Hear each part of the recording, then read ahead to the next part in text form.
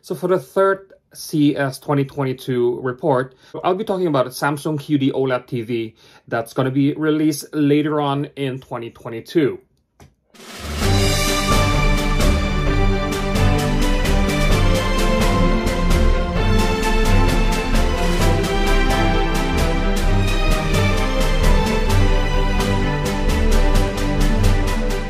So finally, Samsung caved in and started producing OLED.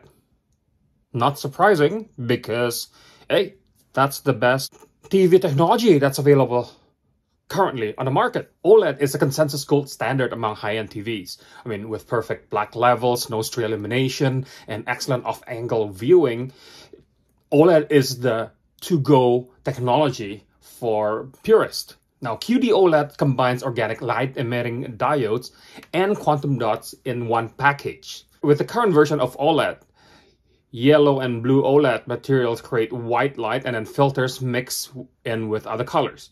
So the QD OLED is actually using blue OLED to create lights and quantum dots to convert some of the blue into red and green. That's basically it.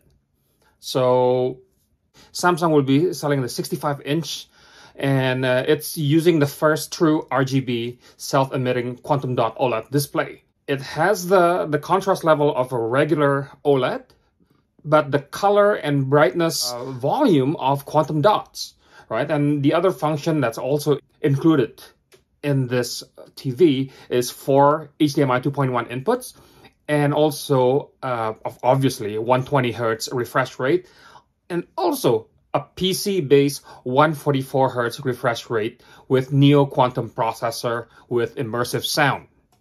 On top of the 65-inch option for the 4K TV, Samsung also will release the 55-inch version and also a 34-inch option for computer monitors at 3200 by 1800 pixel resolution, if I'm not mistaken. With no reliance on white LEDs, QD OLED display can show brighter color that remains vivid. So you get the full color volume regardless of the brightness you put into those OLED pixels. In terms of color gamut, the QD OLED can reach 99.8% of P3 color space, so basically it's 100%. And with the color volume, that's also 100%. This is something that the regular OLED TV usually cannot do. So what do you think about Samsung QD OLED? Are you guys interested?